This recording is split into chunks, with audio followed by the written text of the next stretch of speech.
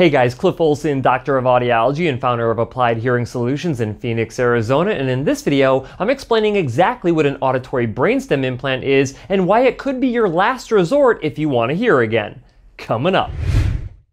When you consider treating your hearing loss, you typically think of three different treatment options: hearing aids, cochlear implants, or some surgical procedure to repair the damaged structures of your outer or middle ear. But for a few rare types of hearing loss, none of these treatment options are appropriate. And if you unfortunately happen to be one of these individuals who has one of these rare forms of hearing loss, you might be questioning whether or not you have any treatment options available to you. This is where the auditory brainstem implant, or ABI for short, comes into play. To say that ABIs are uncommon would be an understatement, because as of this recording, there are probably only a few thousand people in the entire world who have one. To get an understanding of just how rare auditory brainstem implants are, consider the fact that in 2020, worldwide sales of auditory brainstem implants was only $62 million. Hearing aid sales worldwide in 2020 was $6.4 billion.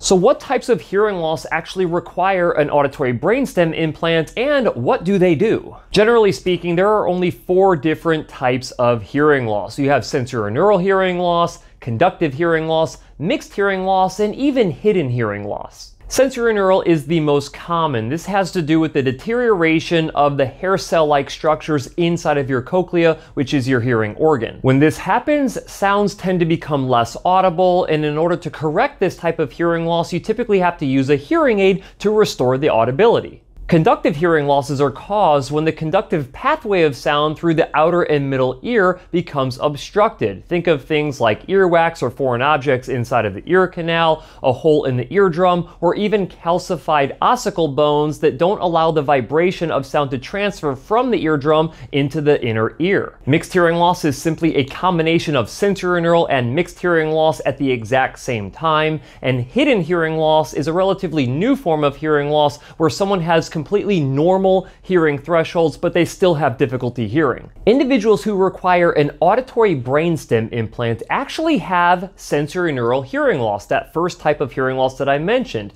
But this particular type of hearing loss is not caused by the deterioration of hair cells inside of the cochlea. This type of sensorineural hearing loss is caused by a tumor growing on the auditory nerve or absent auditory nerves altogether. That's why hearing aids or even cochlear implants are not effective at all at treating this particular type of sensorineural hearing loss, because you can stimulate sound all you want to in the inner ear, but if that inner ear has nowhere to transmit sound through because you don't have a functioning auditory nerve, it doesn't matter anyway. One particular condition that often causes this type of hearing loss is neurofibromatosis type 2, otherwise known as NF2. NF2 is a genetic condition where the gene that prevents the growth of tumors in your nervous system is faulty, which means that you end up generating tumors all over the place, and for whatever reason, these tumors really love to grow on your auditory nerves. If you happen to grow a tumor on just one auditory nerve, the typical treatment recommendation is to either use a cross transmitter to send sound from your deaf ear over to your better hearing ear so you can understand people on that side of you,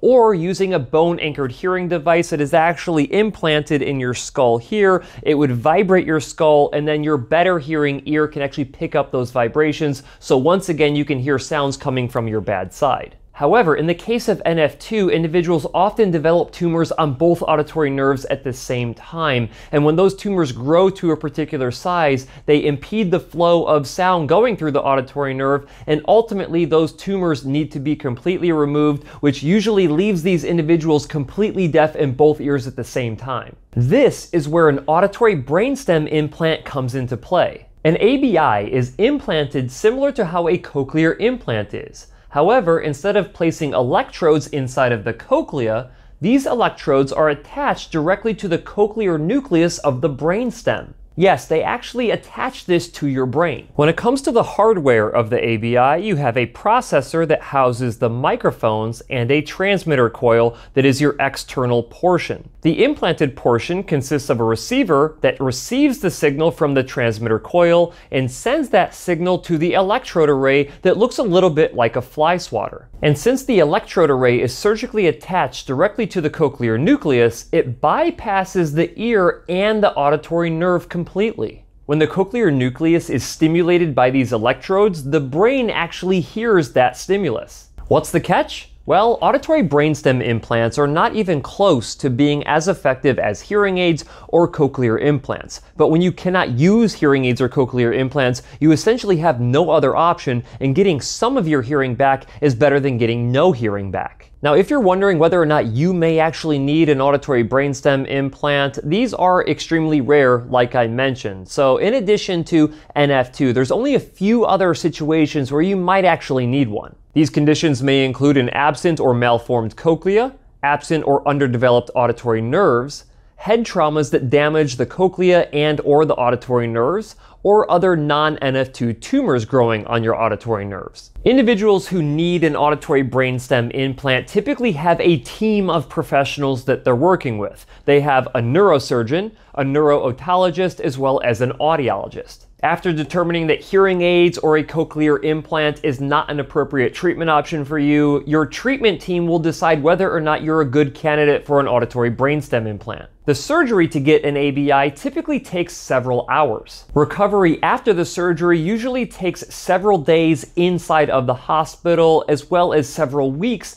at home, and your auditory brainstem implant doesn't become activated usually for several weeks after surgery. Performance outcomes can vary greatly between individuals, and children typically outperform adults. Like I mentioned briefly before, performance outcomes with auditory brainstem implants are less than when it comes to hearing aids and cochlear implants. The hope is that an auditory brainstem implant will help you distinguish between different sounds, help you hear environmental sounds, and assist you in lip reading. I should also mention that individuals who receive an auditory brainstem implant that did not have NF2 typically outperform individuals who do have NF2. Some studies indicate that open set sentence recognition scores are 59% on average for people without NF2 and 10% on average for people with NF2. However, I personally know someone with NF2 who got an auditory brainstem implant, and he outperforms individuals who did not have NF2 with their ABI. Like any form of hearing treatment, auditory rehabilitation is critical if you want to hear your best with an auditory brainstem implant.